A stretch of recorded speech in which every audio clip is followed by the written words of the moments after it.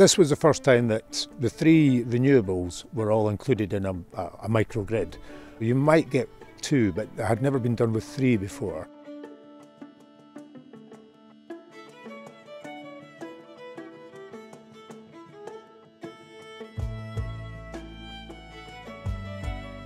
Before we had Eigg Electric, most people had generators which were only switched on at night. It was just a whole new world really, because I was able to buy a washing machine, and just the fact we had 24-hour power all the time.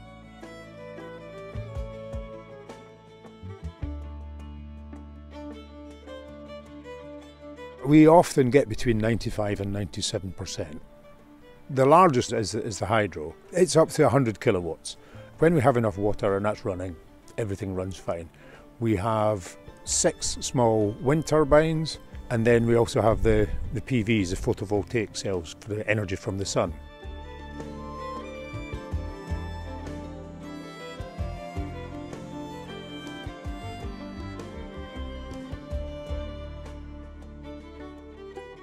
For a system like Eigg Electric to work, it needs the community to support it really. They need to be willing to run their systems, being aware of the limitations.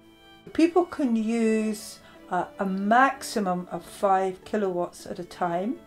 Boiling a kettle uses roughly 3 kilowatts of electricity, as does putting on a washing machine. We all have different jobs. It's very much a part-time thing. You don't have to be an engineer. You have to be enthused by it and want to learn.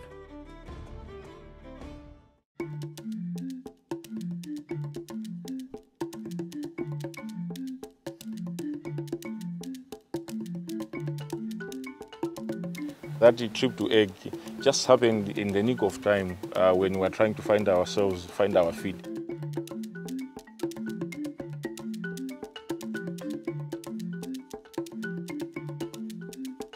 We learned that the community engagement is quite paramount in this type of projects. This enabled them to understand that there is this energy situation that they have, and then we are bringing in renewable energy, electricity, and then we take them on a learning journey to another mini-grid elsewhere, so that they appreciate that they will be required to buy the electricity. And then we trained about 30 youths in the community. Inside the household, all the wiring, all the operation and the maintenance are done by these 30 youths as part of their income generating activities. In the past, I wasn't able to work even in night, but as for now, I'm working day and night. The income increasing. There are now 2 maize mills. I think this is the most important thing. Previously, they used to trek about 18 kilometers just to access milling services.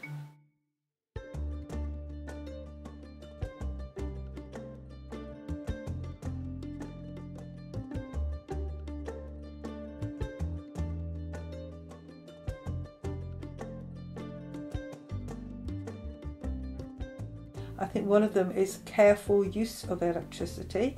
So people on Eigg would not dream of leaving anything on standby or of wasting their use of electricity anyway.